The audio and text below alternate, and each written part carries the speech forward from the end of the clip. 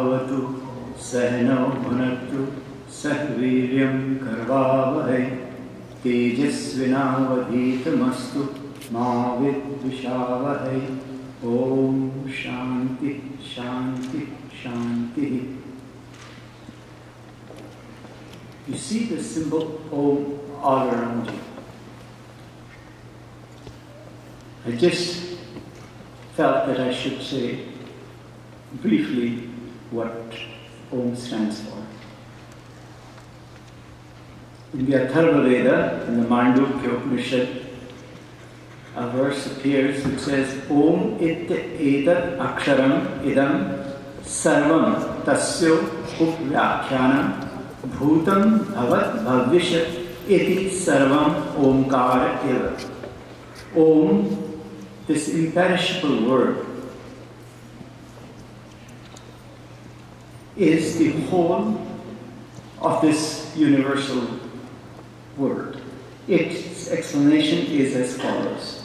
What has become, what is becoming, and what will become, verily all of it is Om.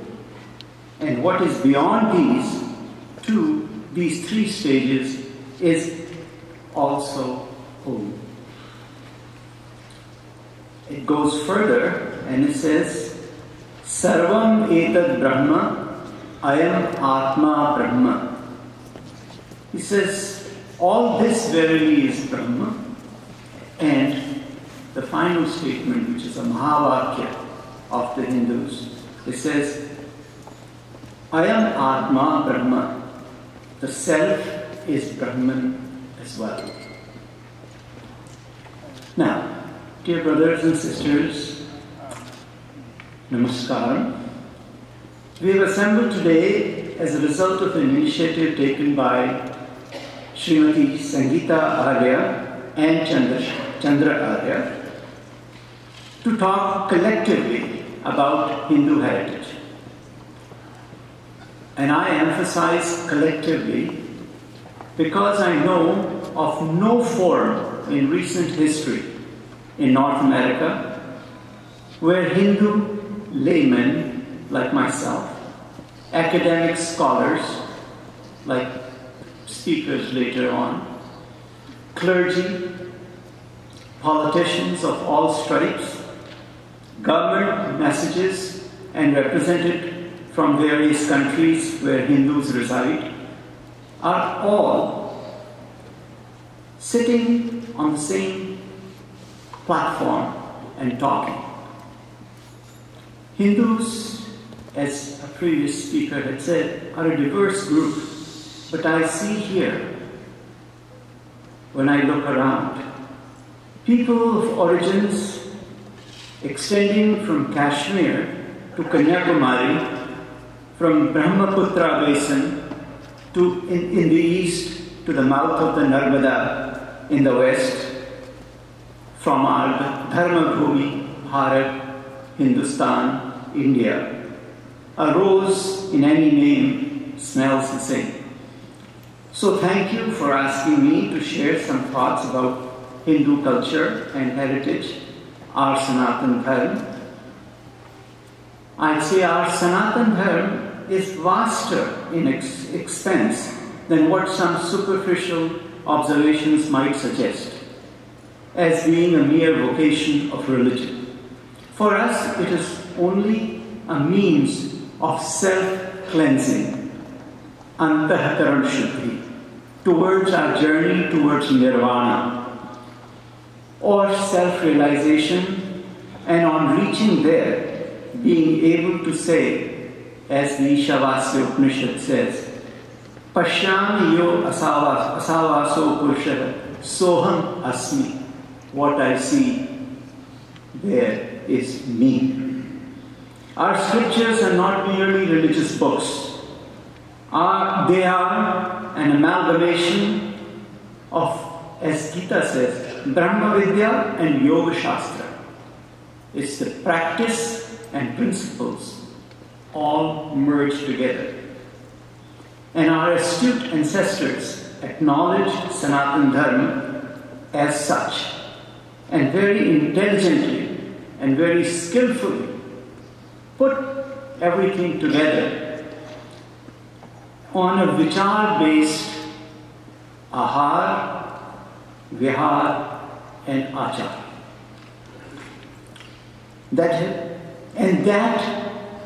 And those four, as I mentioned, have been the saviors of our civilization.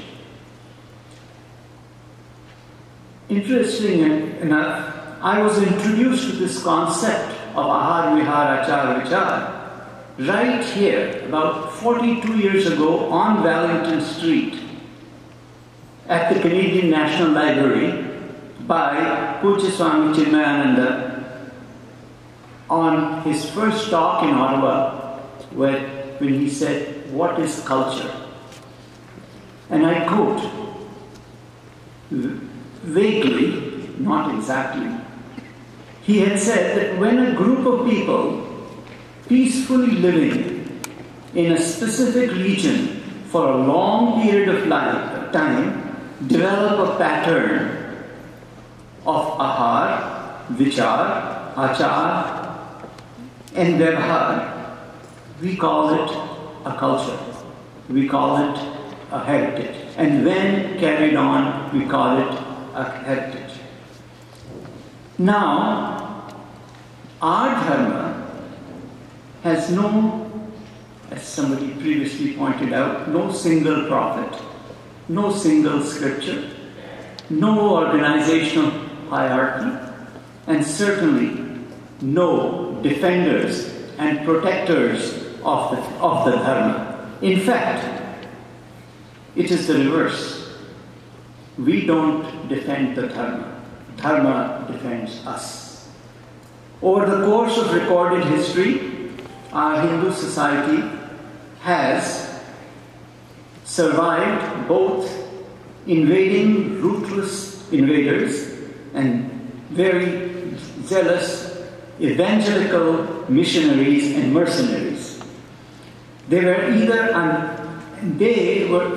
unaware or could not comprehend and reach the philosophical levels of our Upanishadic thoughts and mistook our expressions of art, sculptures, music, song, dance as mere idolatry, and even tried to mutilate and destroy them. Yet, how did we survive this? It was because of the individuals, Vichar-based Ahaar, Vihaar, and Aachaar. I will now just briefly define what these four entities are. As to the Vichar, volumes can be written about it, but towards the end of the 18th chapter of the Bhagavad Gita, Bhagavan, on the conclusion of his discourse, points out and says, Man mana bhava, mad bhakto, madhyadi, mam namaskuru, mam evashyasi satyam te pratijane priyohasi. Basically, what he said was, always be conscious of me.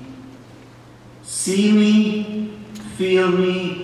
When you act, see that I am there. That is the Vichar. And if with that Vichar we follow our Ahaar, Vihaar, and Aachars, with this attitude of this man mana bhava, even mundane activities and professions become acts of worship.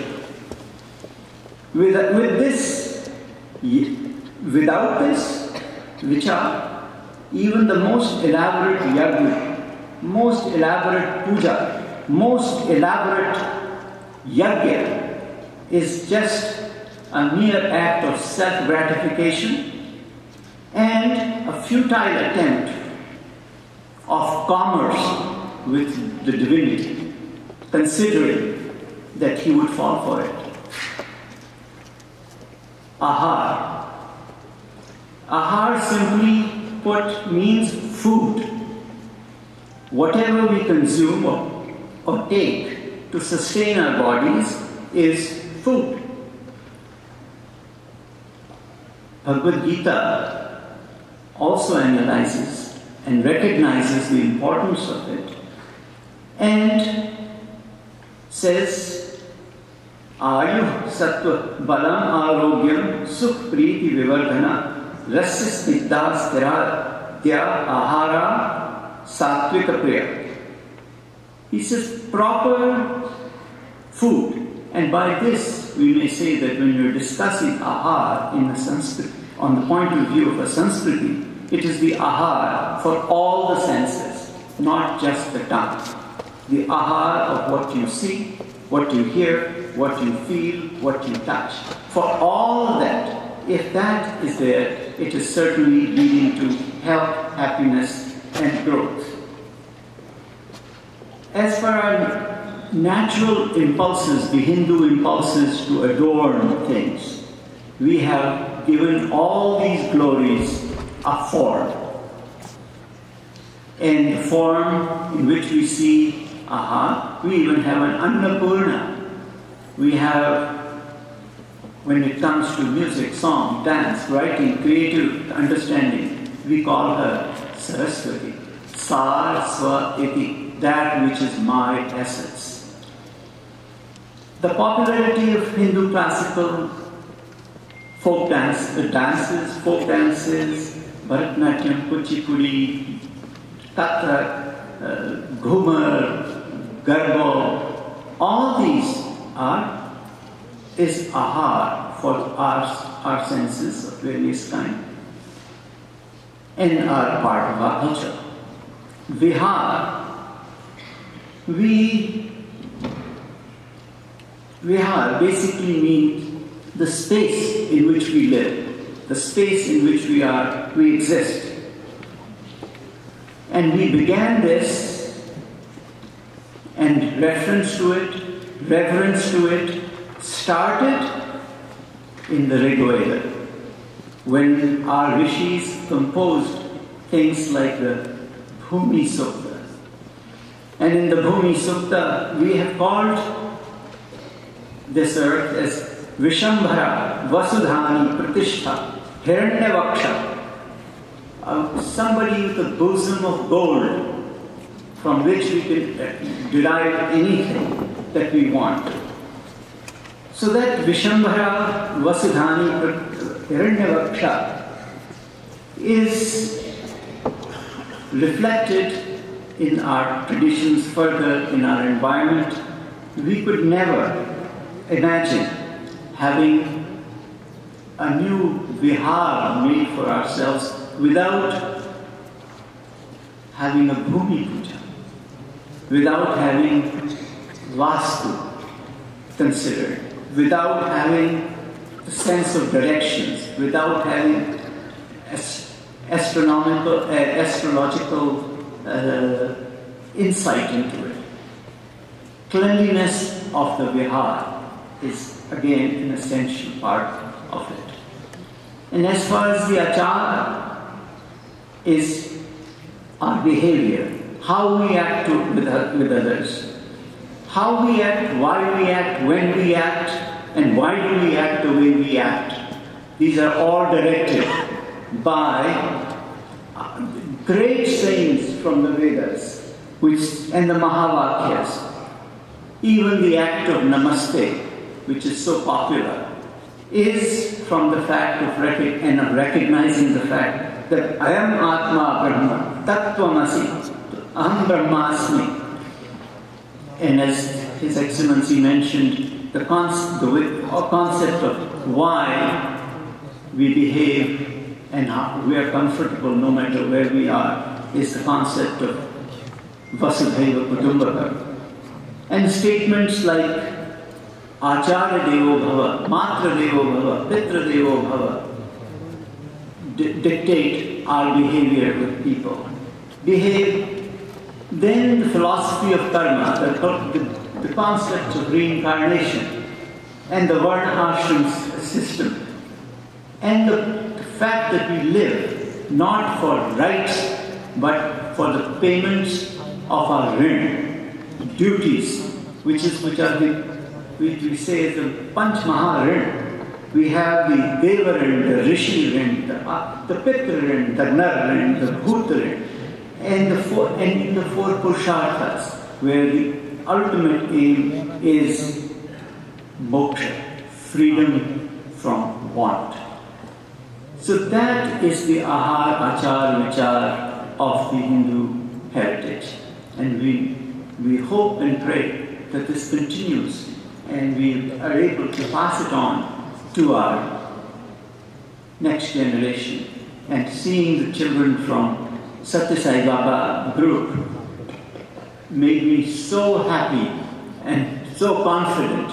And then there are several organizations, the Chinmaya Mission here, the temples, they're all running it. And the fact that we have all these celebrations, and thank you so much, Mr. Arya, for arranging something like this where people from all walks of life, from all segments of India, from all societies could come and seriously think and talk about this. And this is what is going to promote Hindu heritage.